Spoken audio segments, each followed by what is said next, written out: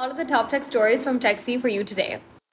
Bolt's founder, Ryan, is planning a return as CEO after leaving in 2022. He proposes a $450 million Series F funding round, valuing the company at over $14 billion despite its modest $28 million annual revenue.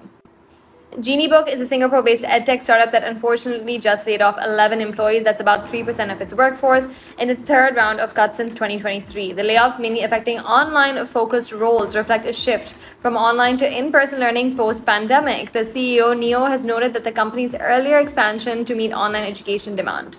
ReelShort is a leading short drama app that is gaining traction in the entertainment industry with minute-long episodes featuring vampires, billionaires, and supernatural romance. That's quite the combination. The platform generated $52 million in Q1 consumer spending, has 50 million downloads and 2 million daily active users.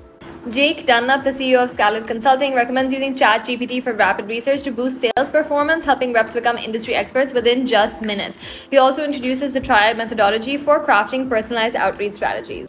And finally, for today's stories, we have Reid Hoffman, the LinkedIn co-founder and Inflection AI leader, who started with a passion for strategy, games, and studied at Oxford and Stanford. He joined PayPal in 2000, becoming part of the PayPal Mafia, and later founded LinkedIn in 2002 after PayPal's acquisition by eBay. This story on him is super interesting. It's up on our website now if you want to read the rest of it.